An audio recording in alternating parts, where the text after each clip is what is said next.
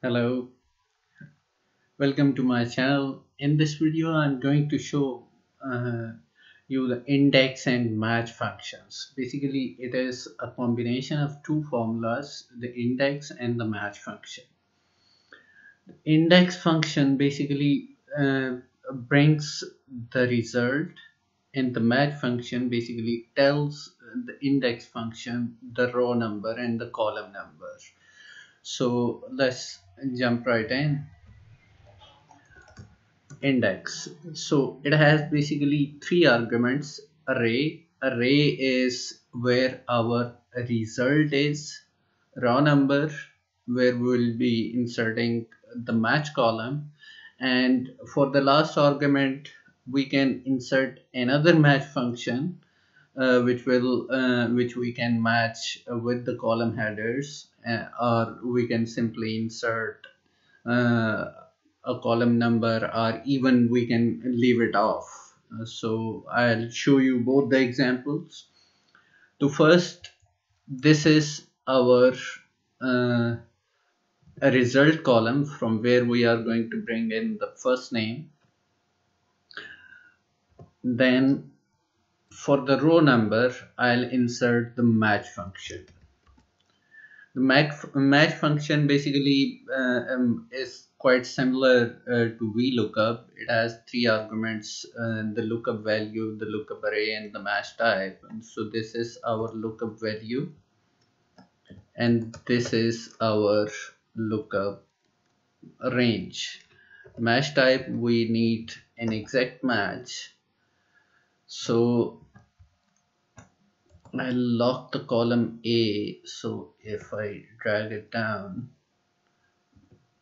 it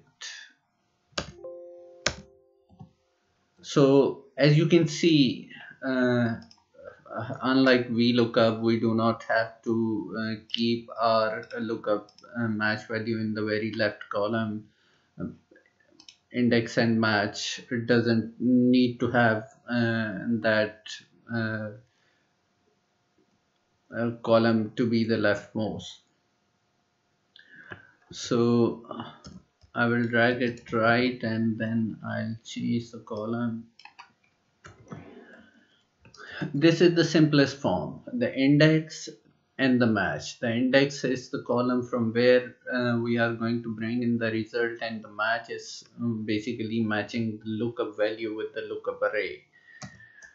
But here is another way to do that, which is more dynamic. This one is also very dynamic, but the one I'm going to explain now is even more dynamic. So this is our index function, and I am going to select both of the columns at once, from where we are finally going to bring in the results. For the match function, I am going to use, for the row argument, I am going to use the first match.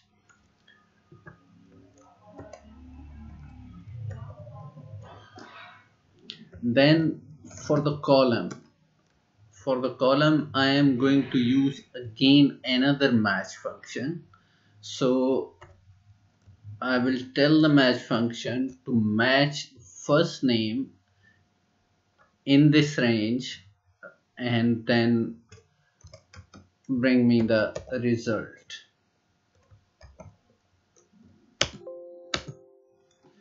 So here you can see I did not insert the column, I did not insert anything, I just input the match function.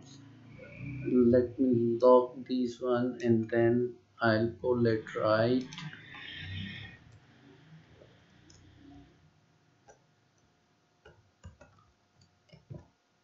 Adding the dollar signs means that we are basically fixing the cell, so whenever we drag right or down, the formula stays with the numbers.